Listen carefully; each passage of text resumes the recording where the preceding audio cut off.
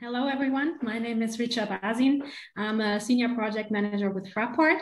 Fraport is the company that owns and manages Frankfurt Airport, and we're also active at other airports internationally. My main focus is on digitalization projects that are run through our Digital Factory initiative, which I will be talking about more later. And I'm also happy to share some insights about our baggage handling related project. My presentation is basically divided into two parts.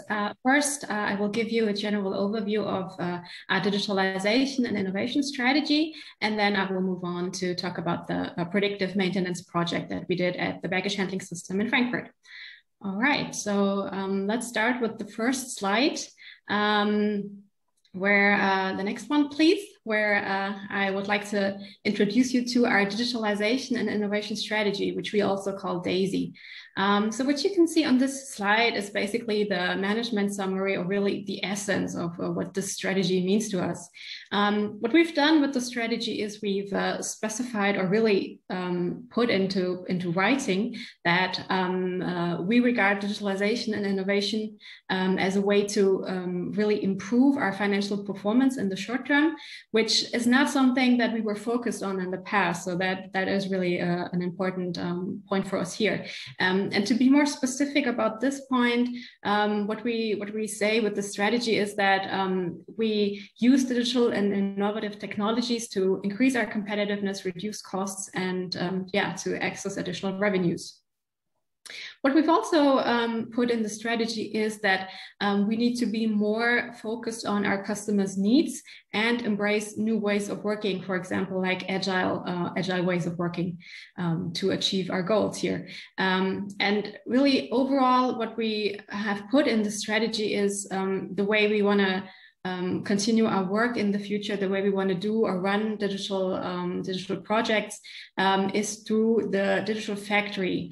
The digital factory we have set up sort of as an internal solution partner to our business units, and we support the business units with the project that we run for them. So in the end, they can boost their digital transformation, which of course will have an effect on the overall digital maturity of Fraport, which is a major goal for us. And so finally, with the digitalization and innovation strategy, our goal or our hope is really that we're able to accelerate Fraport's transition from the infrastructure provider that was really the focus in the past to a more service and customer-oriented airport operator that is able or that is equipped to really tackle the challenges of the future. Moving on to the next slide, to give you some more details about our digital factory. What we've done is coming from really known success factors that we have gathered from other companies, from best cases, and building on things like that you really need management commitment, that technology really has to serve a purpose, that it is useful to work with agile methods, and obviously to be focused on the customer's needs. Coming from that, we have set up the factory with two main pillars, which is basically the area in which the factory is active. So the first one is operational excellence, where we are looking for digital solutions for our current pain points. And then the second one is new business ventures.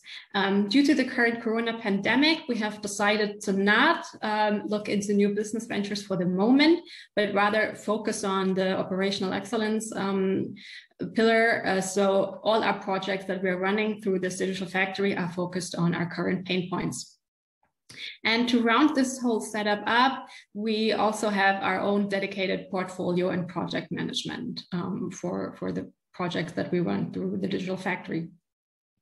And also maybe to mention, obviously, we're not only aware of the success factors that we have to have in place for this digital factory to be successful, but we're also aware of the reasons why other companies maybe failed with initiatives like this, or why digitalization projects don't always work out. So we're also aware of those and obviously trying to stay clear of them. Moving on to the next slide, I can give you some more information on how the digital factory really works, because we have created this sort of standardized process that we use for all the projects. to achieve a really fast and iterative development for the solutions we're looking for.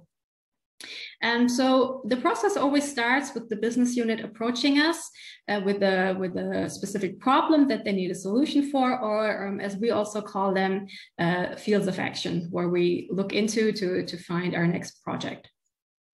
And then when we have decided on the project, the first phase is the analysis phase, where we look at the data that is already available to us and try to understand the problem more. And then from that, we head into the development phase, which is where we try to develop minimum viable products. And this period is no longer than 3 months.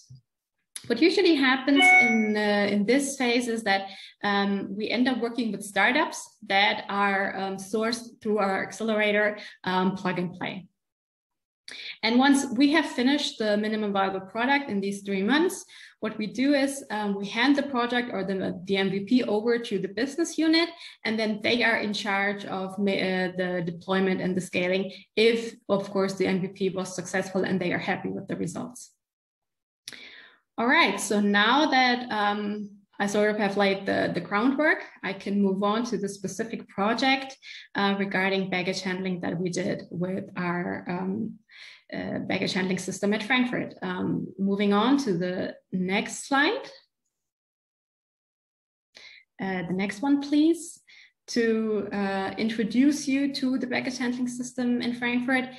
First of all, I'd like to give you a short overview. So I have gathered some facts and figures about the system.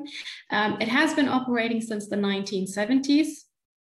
And actually there are still parts where you can find, you know, the original things that were implemented in 1974, and they are still working, which is quite amazing. The total length of the system we have in Frankfurt is 81 kilometers, which I'm told is quite long, and it has the capacity to transport around 20,000 bags per hour. And the bags move at a speed of 5 meters per second. And to look at the more technical part, or the components the baggage handling system is made up of, we have, amongst other things, around 20,000 motor and gearbox assemblies. And these motors and gearboxes obviously are prone to mechanical or technical failure, which in consequence can cause interruptions. In 2019, when we had 30 million bags run through the system, we saw around 55,000 interruptions. And so we decided that, you know, not all of these interruptions came from the motors and gearboxes, but we decided, because a huge chunk does, that we're going to focus on those for the project, and that we're going to implement a predictive maintenance solution for these parts. And to round off this overview of our baggage handling system, an important KPI that we look at in terms of the baggage handling is the baggage connectivity index. And in 2019, that was around 98%, which is quite high. But the hope was that with putting in place a predictive maintenance solution and reducing the number of interruptions, we would be able to improve this KPI even more. So with the next slide, I can give you a brief overview of the project. The next slide, please. Right. So as I mentioned, when I talked about the digital factory process, we run these projects, or the development phase of the MVP, in no more than 3 months. So what you can see here is that we started the project in mid-end October, and ended it in mid-January. So we were right on schedule with this project. And what happened in these 3 months is that at the beginning, we obviously looked for the right solution provider. And as I mentioned, we especially look at startups through plug and play. And through them, we found the startup AI site from Berlin. AI site offers these sensors that monitor the vibrations, the temperature, and also the magnetic field, all in one sensor, with the parts, obviously, that you install the sensors to. So we were really impressed with the sensor and the product that they offered us, and we're able to get all the formalities done quite soon. And then moving from that, at the beginning of December, we were able to put in the sensors to the baggage handling system.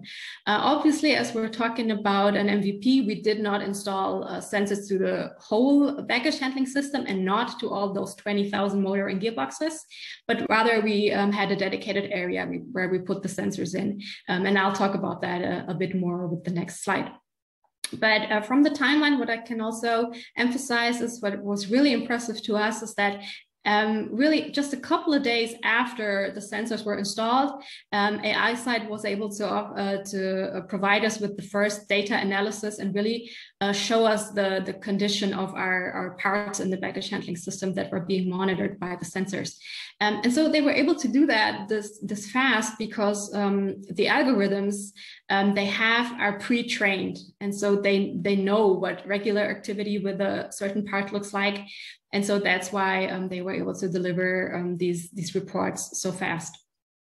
Moving on to the next slide is where I can give you some more information on how many sensors we put in place. So as I said, we had a dedicated area of the baggage handling system, and we placed 45 sensors at specific motor and gearboxes that were chosen by the experts in this field because they knew which parts cause most trouble if there's a failure, and then this leads to an interruption. What is also interesting to know is that AIsight would send us an alert immediately once the sensors detected an anomaly, and the charts would look like what you can see here, where you can clearly see with the frequency of the machine that is being monitored, how the frequency is quite high with the anomaly. And then once our maintenance crew has checked this part, they maybe have fixed it or replaced it, the frequency goes down and everything is back to normal again. And other than these reports, AIsight also offers their customers the possibility to access an online dashboard where customers are able to, on a regular basis, look at the conditions of their machines that are being monitored themselves, which is also quite nice.